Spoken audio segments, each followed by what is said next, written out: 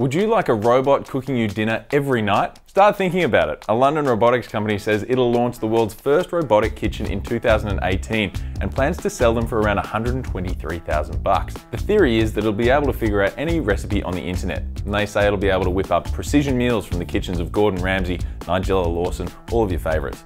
I know it seems a bit pie in the sky. Consumer robotics are cool at the moment, but they're not really life-changing. But the one Moley Robotics plans to produce looks like something straight out of a movie. Okay, important questions. Does it clean up after itself?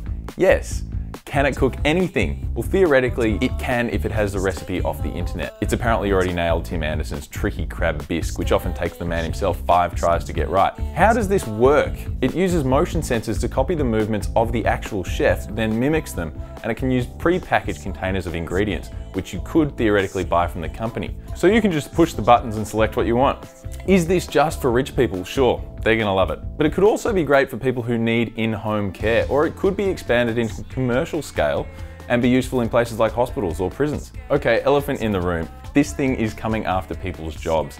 2 things on that. It's actually happening to every industry. Bloomberg reports that robots could replace half the US workforce in less than 20 years. Robots are going to take over lots of jobs, including journalists. But experts say that these robots will never compare with real chefs because real chefs adapt to situations and improvise.